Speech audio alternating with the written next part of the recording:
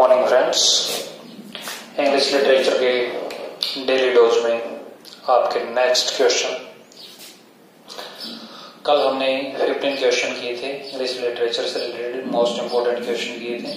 उसी प्रकार से आज भी मोस्ट इंपोर्टेंट क्वेश्चन ही हम करेंगे।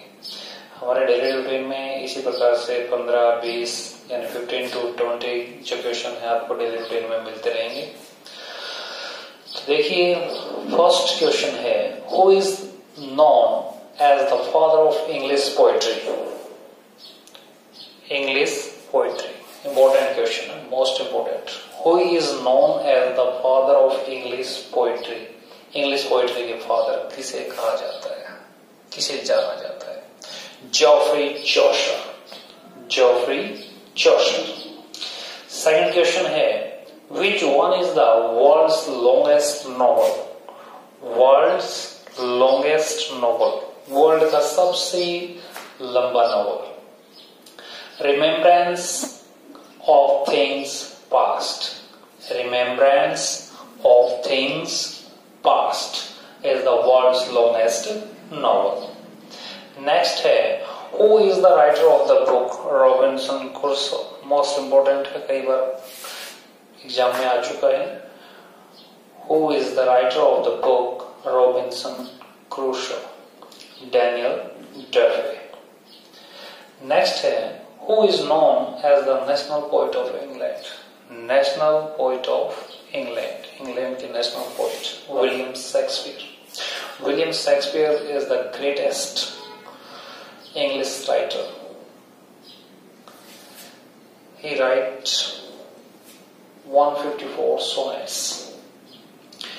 Next, which one is the world's longest running play? Longest running play. Which one is the world's longest running play? The Mouse Trap.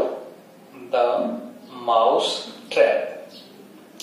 Total how many numbers of detective novels written by Agatha Christie.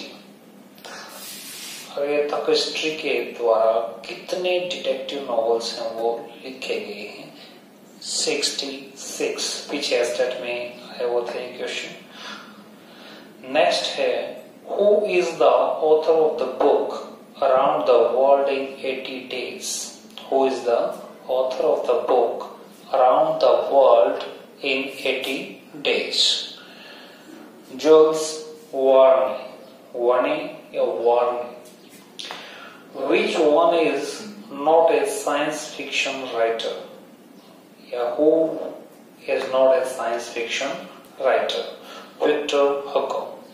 Victor Hugo is not a science fiction writer. Next है, who is the first ever winner of the Nobel Prize in Literature? Who is the first ever winner of the Nobel Prize in Literature? Sally Prudhomme.